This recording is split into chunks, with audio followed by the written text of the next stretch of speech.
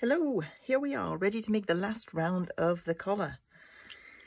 So we're going to do this round with 2 shuttles wound continuously. You can do this with a shuttle and ball, but I've decided to do it with a method which I think saves time, because if you're doing with a shuttle and ball, you're going to have to reverse work for your rings and your chains, so you'll have to be flipping your whole collar back and forth. So I've decided to do it with 2 shuttles wound continuously and use unflipped stitches for the chains, which means we don't need to reverse the work. So we're just going to be working from the front all the way along.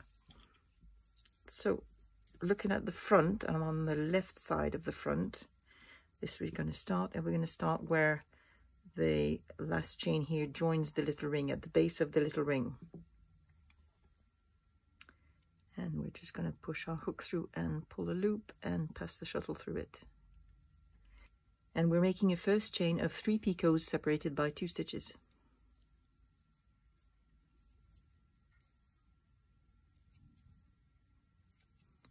One, 2, a picot, 2 stitches,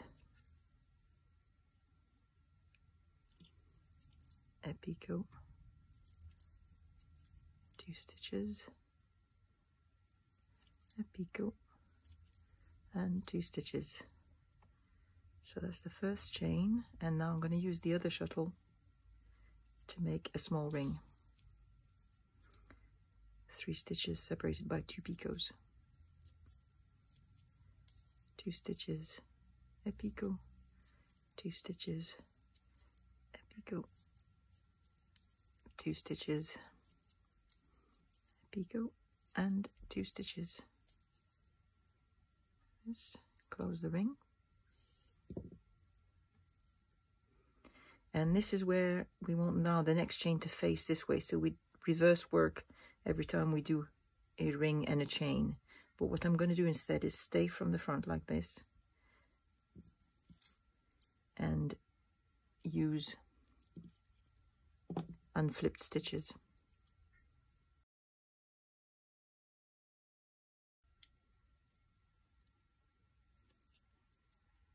And unflipped stitches are made in reverse order.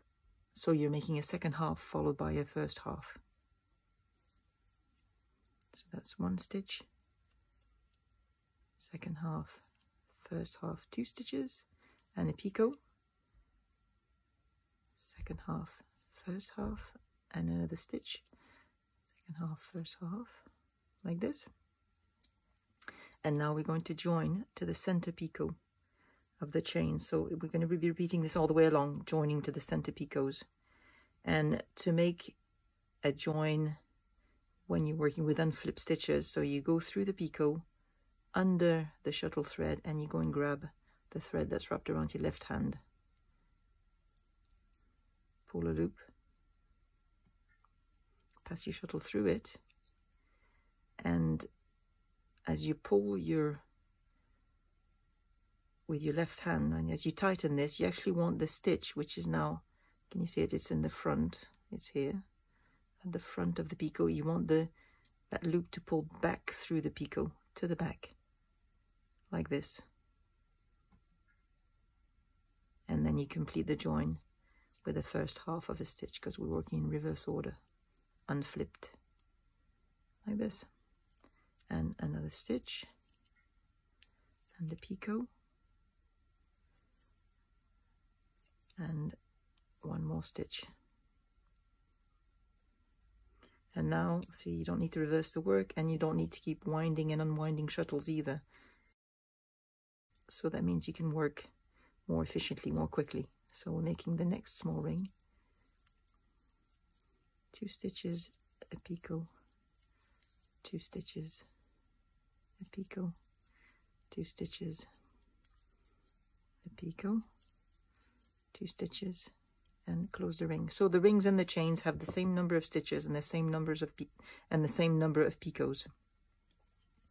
And then I wrap around my left hand to make a chain with unflipped stitches in reverse order. So 1 stitch, 2, and a picot,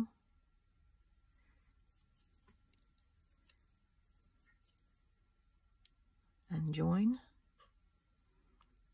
So through the picot, under the shuttle thread, grab where you're grabbing the core thread, which is wrapped around your left hand. Ooh, made a mess of that. Split the thread. Let's do that again.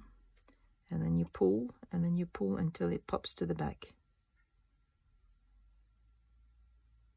Like that. So the loop that's around the core thread is behind the picot. And complete with the first half. And one more stitch, second half, first half, and a picot. First half to complete it, and another stitch, second half, first half.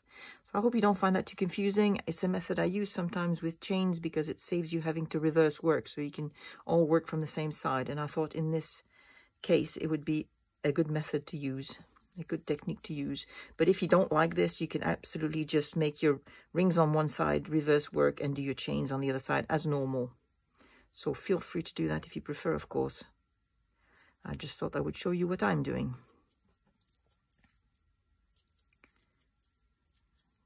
Two stitches a picot, 2 stitches a picot, 2 stitches a picot, and 2 stitches.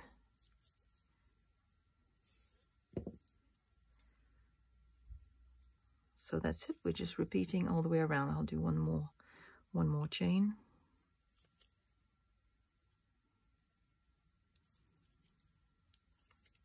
Two stitches a picot, 2 stitches and join.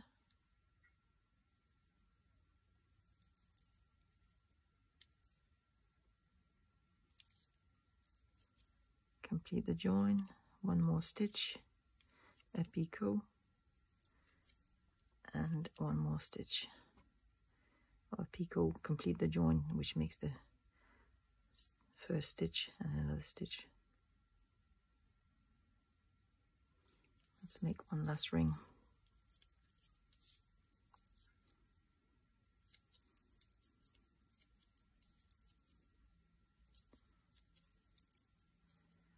Two stitches a picot, 2 stitches a picot, 2 stitches,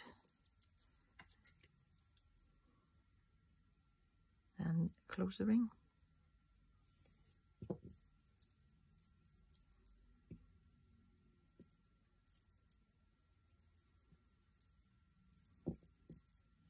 So that's it. Repeat all the way along. So same number of stitches in the rings and in the chains. 3 picots separated by 2 stitches, and on the chain you join the center picot to the center picot of the previous round. I'll meet you back near the end. Here I am, right near the end. So I'm gonna make, that's the last chain facing this way that I'm making.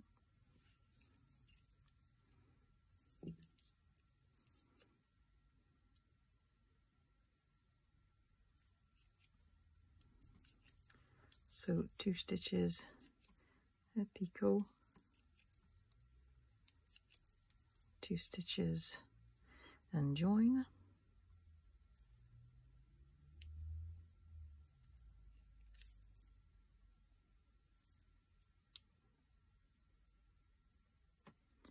And complete the join with the first half because I'm working with reverse order stitches. One more stitch, a picot, one more stitch, and that's it for the, now we're making one last ring, and then the last chain will be going in the opposite direction. So one last little ring.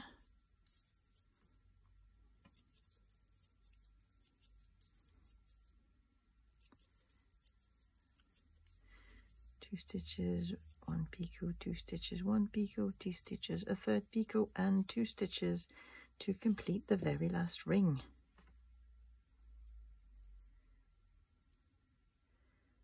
And now I'm not reversing work again, and I'm making regular flip stitches, so my chain will curve in the opposite direction from the ones I've been making before. And in this last chain I will add 2 magic loops and hide both ends in my last chain. 2 stitches. It's only very short, so I'm going to place them in straight away. So I'm going to put them together with the knot facing left.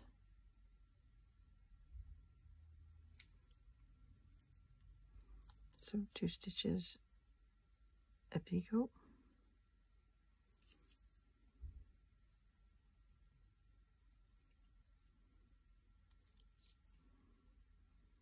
Try to line them up. That's better.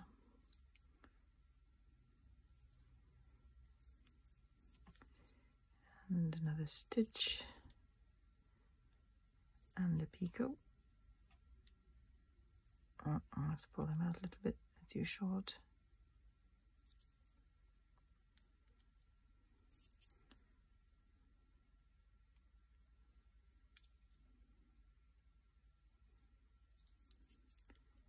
It works well when they're just the right length, so you can hopefully point them, you know, through your loop as you're pulling your stitches through. So one last picot. Pull the magic loops out a little bit again.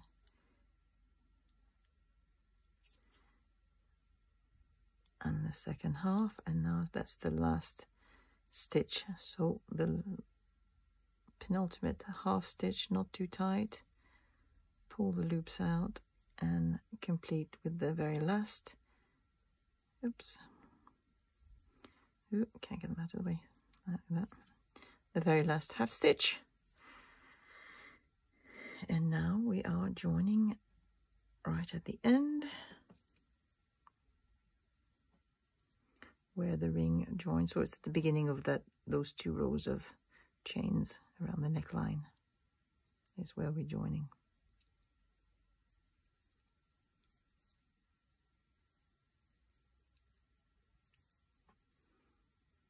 Right.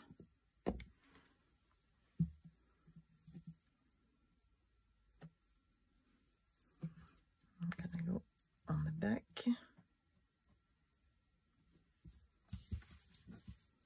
Cut my threads. Make a square knot.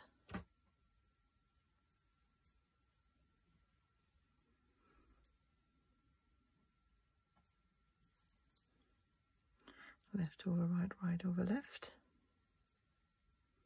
And then use my 2 magic loops to hide my ends. So just got this, separate them, which one's which. Okay, that's that one, and that's that one. Pass one in through. Pull to make sure I've grabbed my thread. Open it and pull.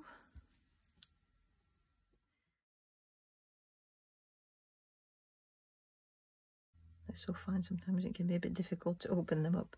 Okay, so open the loop, pull to grab it, that's it. And open the other side and pull.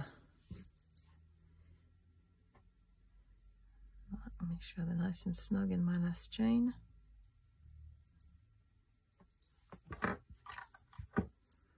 And cut close to the work.